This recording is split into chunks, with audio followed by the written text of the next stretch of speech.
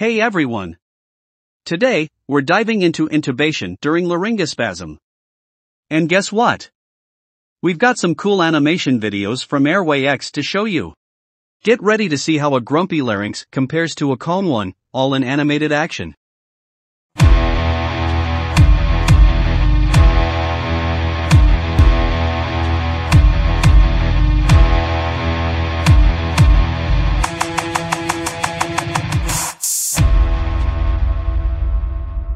Laryngospasm is a sudden and severe closure of the vocal cords that can cause difficulty in breathing and oxygenation. Intubation during laryngospasm is a last resort measure when other methods of relieving the spasm fail.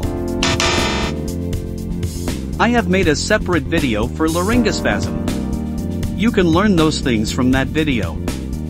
Now, let's focus on intubation during laryngospasm. Here's what happens.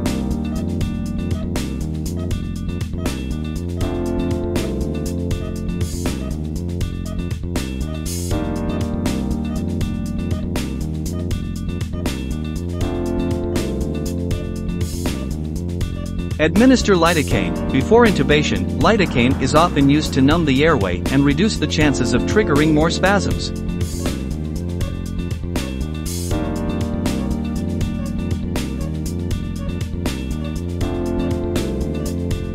Attempt intubation using a well-lubricated endotracheal tube, carefully insert it into the patient's airway.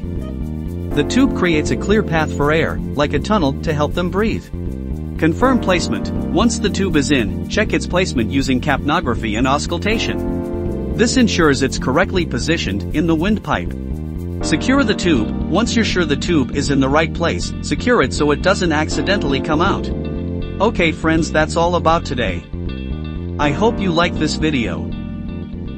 Thanks for watching. Have a great day.